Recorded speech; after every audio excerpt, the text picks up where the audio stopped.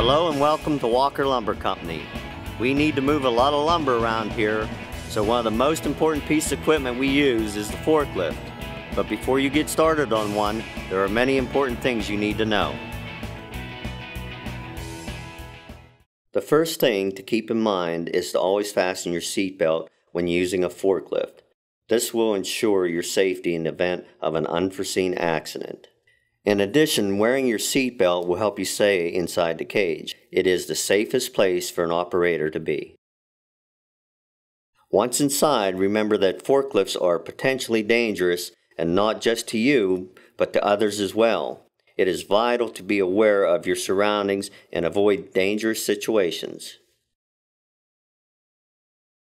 One of the most important ways to stay safe is to control your speed. A driver needs to take into account the vehicle, the surface conditions, and the load being carried.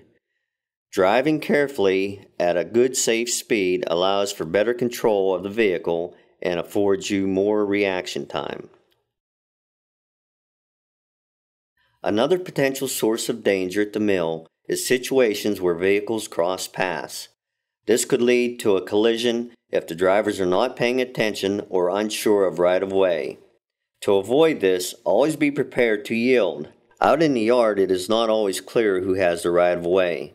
Stay aware, slow down, and stay safe. As a driver, others may ask for a ride somewhere. It's your job to point out that this is unsafe. Under no circumstances is it safe to have someone on the forklift with you. They could be seriously hurt in the event of an accident.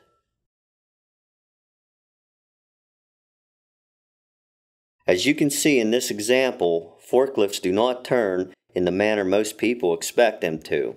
Unlike a car, which has a narrow turning circle, forklifts tend to swing out their back ends. It is important to make sure your vehicle back end doesn't hit anything, especially pedestrians. Here's a driver's point of view that looks completely safe, yet seen from a different angle, we can quickly see that it is not. The problem is the mass, which obstructs a great deal of what is in front of you. To avoid dangerous situations, always be aware and move around the cab like this. In order to get packs to the air dry yard, you'll need to go up and down an incline.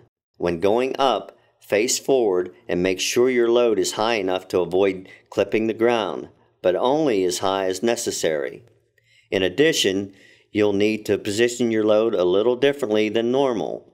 First, tip the load slightly forward to keep it from falling backwards. Second, this particular incline steps off to the right, so you should position your load slightly to the left. When descending on an incline, follow these same rules but face backwards.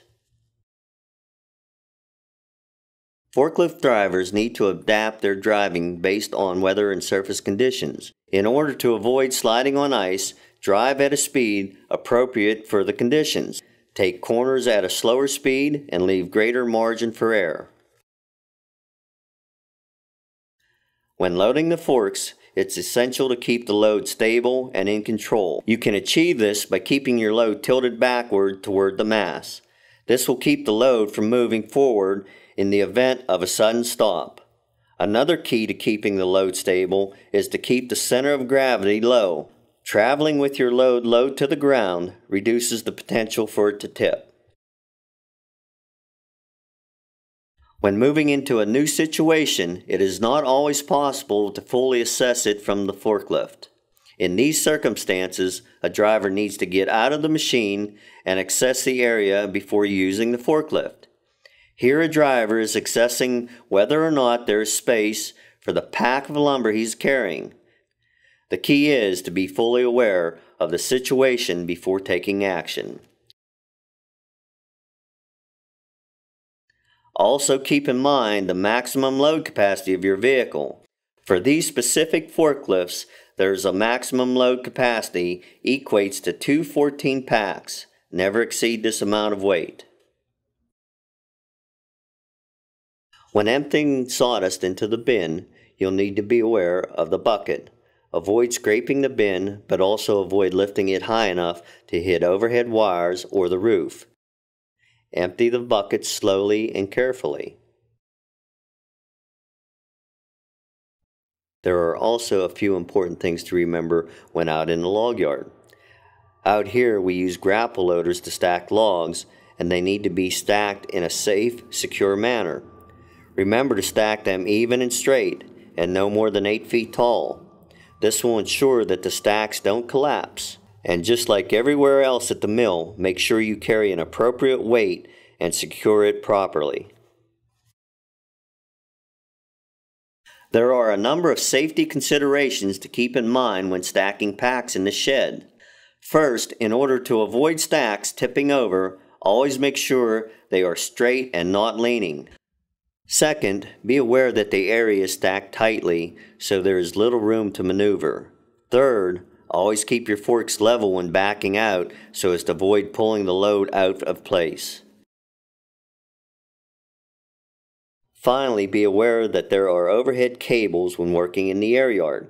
It is possible to hit these cables if your load is high in the air, so keep your load low to the ground.